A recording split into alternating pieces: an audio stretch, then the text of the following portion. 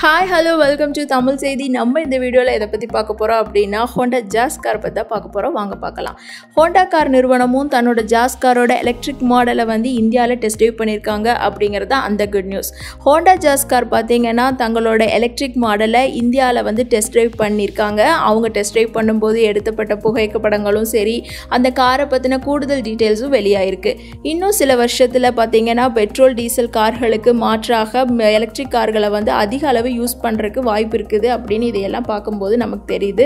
அதுபடி இப்போ பல முன்னணி கார் நிறுவனங்கள் தங்களோட எலக்ட்ரிக் கார்களை வந்து இந்தியாவில் வந்து களமிறக்கிறதுக்காக டெஸ்ட் ட்ரைவ் பண்ணிகிட்டே இருக்காங்க. அந்த டெஸ்ட் ட்ரைவ் பண்ணி அதில் வர ரிசல்ட்டை பேஸ் பண்ணி அவங்க காரை டிசைன் பண்ணுறதுக்கு முடிவு பண்ணியிருக்காங்க.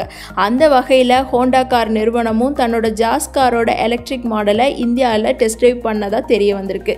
வெளிநாடுல ஹோண்டா ஜாஸ் கார் வந்து ஃபிட் அப்படிங்கிற பேரில் வந்து விற்பனை செய்யப்பட்டு வருது. அந்த ஃபிட் அப்படிங்கிற காரோட second generation fit electric car model தான் இப்போ டெல்லியில் வச்சு டெஸ்ட் ட்ரைவ் பண்ணதாக தெரிய வந்திருக்கு. அந்த கார் டெல்லியில் போகும்போது எடுத்த பிக்சர்ஸ் எல்லாம் நெட்டில் லீக் ஆகிருக்கு. ஹோண்டா ஜாஸ் காரில் இருந்து சில டிசைன்களை மட்டும் மாற்றிருக்காங்க இந்த ஜாஸ் ஃபிட்டில். அதாவது ஃப்ரண்ட் டிசைனில் நிறைய சேஞ்சஸ் இருக்குது. இந்த காரில் முக்கியமாக ஸ்பெசிஃபையாக சொல்ல போனோம் அப்படின்னா 15 இன்ச் அலாய் வீல்கள் பொருத்தப்பட்டிருக்கு. பேக் சைட் பார்த்தீங்கன்னா ரியர் ஸ்பாய்லர் நல்ல ஸ்டைலிஷாக கொடுக்கப்பட்டிருக்கு. அது மட்டும் இல்லை, இந்த காரில் பார்த்தீங்கன்னா எலக்ட்ரிக் காரில் 331 வோல்ட், அதாவது 331 வோல்ட் திறன் கொண்ட மோட்டாரும் 20 kW/h திறன் வாய்ந்த லித்தியம் அயன் பேட்டரியும் இருக்குது. இந்த காரோட பேட்டரியை நீங்கள் 1 டைம் சார்ஜ் பண்ணால் போதும். இது அதிகபட்சமாக 225 கிலோமீட்டர் வரைக்கும் பயணிக்கும் அப்படின்னு சொல்லப்படுது. இந்த காரோட பேட்டரியை சார்ஜ் செய்யறதுக்கு உங்களுக்கு 6 மணி நேரம் வரைக்கும் ஆகும். குயிக் சார்ஜர் மூலமாக ஜஸ்ட் 20 மினிட்ஸில் நீங்கள் 80% அளவுக்கு பேட்டரியை சார்ஜ் பண்ண முடியும். இந்த நியூஸுக்கெல்லாம் இடையில ஜாஸ் எலக்ட்ரிக் காரை விட இன்னும் குறைவான விலையில் எலக்ட்ரிக் கார் மாடலை அறிமுகம் செய்யறதுக்கு ஹோண்டா திட்டமிட்டிருக்காங்க. அதாவது இந்த காரை விட இன்னும் கொஞ்சம் கம்மியான விலையில் நியூ ஹோண்டா ஜாஸ் எலக்ட்ரிக் கார் பார்த்தீங்கன்னா 16 lakhs வரைக்கும் எக்ஸ்-ஷோரூம் ப்ரைஸில் கிடைக்கும் அப்படின்னு எதிர்பார்க்கப்படுது.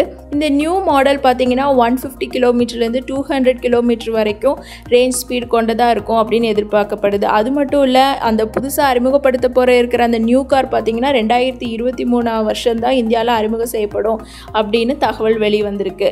அது மட்டும் இல்லை, இந்த நியூ ஹோண்டா ஜாஸ் எலக்ட்ரிக் கார் வந்து பார்த்தீங்கன்னா 16 lakhs எக்ஸ்-ஷோரூம் ப்ரைஸில் கிடைக்க போகுது. வருஷத்துக்கு 10,000 எலக்ட்ரிக் கார்களை வந்து இந்தியாவில் விற்பனை செய்யணும் அப்படிங்கிற நோக்கத்தில் தான் ஹோண்டா வந்து திட்டம் தீட்டிட்டு வராங்க அப்படின்னே சொல்லலாம். ரீசெண்டாக நம்ம மாருதி சுசுகி வேகனாரோட எலக்ட்ரிக் மாடலை பற்றின டீட்டெயில்ஸும் நம்ம தமிழ் செய்தியில் பார்த்துருப்போம். ஆக மொத்தத்தில் நம்ம பெட்ரோல் டீசல் விலைக்கு எதிராக வந்து பார்த்திங்கன்னா எலக்ட்ரிக் மாடல் கார்ஸ் யூஸ் பண்ணும்போது நமக்கு பெட்ரோல் விலை கம்பேர் பண்ணும்போது இது ஒரு வரப்பிரசாதம் அப்படியே சொன்னாலும் நமக்கு கரண்ட்டும் ரொம்ப முக்கியமான ஒரு விஷயந்தான். இதை பற்றின உங்கள் கருத்துக்களை மறக்காமல் எங்கள் கமெண்ட் செக்ஷனில் போஸ்ட் பண்ணுங்கள். இன்னும் பல செய்திகளை தெரிஞ்சுக்கிறதுக்கு தமிழ் செய்தியை மறக்காமல் சப்ஸ்கிரைப் பண்ணுங்கள். நன்றி, வணக்கம்.